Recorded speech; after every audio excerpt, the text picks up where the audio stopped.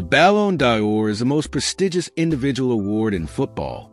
It was originally exclusively awarded to players of European origin playing in Europe before the eligibility rules changed in 1995. The voting process initially included only sports journalists, and that has been the case since 2016 after changing again. Before the process was altered in 2007 to include professional players and the captains and managers of national teams. With that in mind, here is a rundown of all the players to have won the Ballon d'Or sorted by position. Goalkeeper Lev Yashin stands alone. Often considered to be one of the world's greatest goalkeepers, Lev Yashin is the only goalkeeper to have won the Ballon d'Or. Yashin was a revolutionary goalkeeper for the time, which is fitting considering that he played for the Soviet Union, and he would often organize his defense in front of him. He also started the practice of coming off his line to meet crosses, and he would rush out to meet on-rushing attackers, which was virtually unheard of at the time. Yashin began playing for Dynamo Moscow in 1950 after he impressed for the football team at the factory he worked at. His career started slowly as he played understudy to another great Soviet goalkeeper, Alexei Kamik. But Yashin also played for the Dynamo Moscow ice hockey team, helping the side win the 1952-53 Soviet Union Cup. He quit playing ice hockey after this season to focus on playing football, and eventually became one of the greatest goalkeepers of all time, helping Dynamo to win the USSR Championship 5 times and the Soviet Cup 3 times. He was also fairly successful at the international level, playing in 3 World Cups and winning the gold medal at the 1956 Summer Olympics. The most recent goalkeeper to be nominated for the award was Manuel Neuer in 2014, when he finished 3rd. Defenders Beckenbauer and Cannavaro in a league of their own. Take the number of goalkeepers who have won the Ballon d'Or doublet, and that is the number of defenders who have won the Ballon d'Or. Franz Beckenbauer was the first defender to win the award, doing so in 1972. Beckenbauer was also a revolutionary player in his position, as he came to define the sweeper role during his playing career. He would combine his defensive duties with offensive abilities, as his strong tackling and good reading of the game were equal to his long-range passing and marauding runs with the ball. At club level, Beckenbauer became a legend for Bayern Munich. They won the Bundesliga 4 times, the DFB Pokal 4 times, and the European Cup 3 times. Beckenbauer's contributions to his club's victory in 1972 and to Germany's triumph in that year's European Championship won him his first Ballon d'Or. He would win his second Ballon d'Or in 1976. Fabio Cannavaro is the second defender to win the Ballon d'Or. The Italian won the award in 2006 after winning the World Cup with Italy and being nicknamed the Berlin Wall.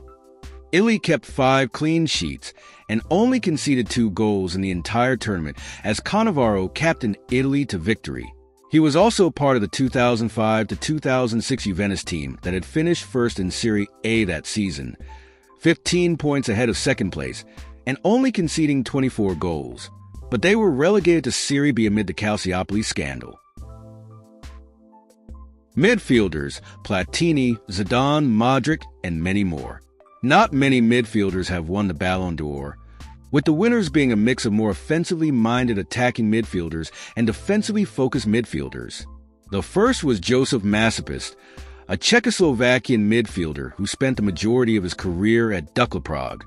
He won the award in 1962 after helping Czechoslovakia finish second in the 1962 World Cup, losing to Brazil, who won their second title in a row.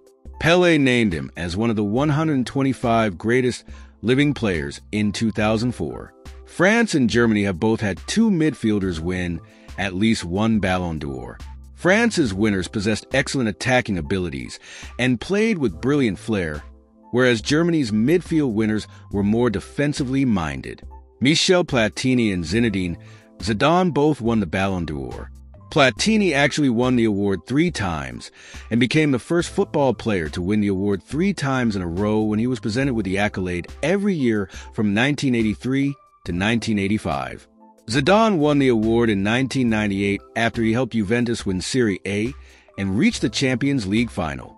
He also played a pivotal role in France's World Cup triumph as he scored twice in the final.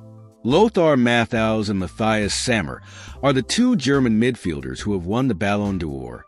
Both could be deployed as defensive midfielders or sweepers, and both players won the award in the 1990s after captaining Germany to international triumphs.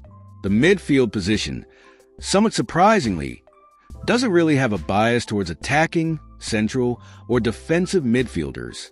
Kaká and Roberto Baggio are two more winners of the award, and whilst they were attacking midfielders during their careers, you can balance out their awards with Luka Modric's selection in 2018. Modric's winning the award that year was controversial, as many believed Lionel Messi deserved it, but Modric was central to Real Madrid and Croatia's triumphs that season.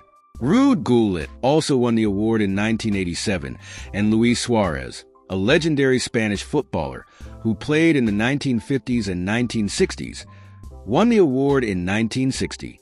Rivaldo also won the award in 1999, and he is the only non-European midfielder to win the award. He is also one of just 3 players who are not originally from Europe to win the award.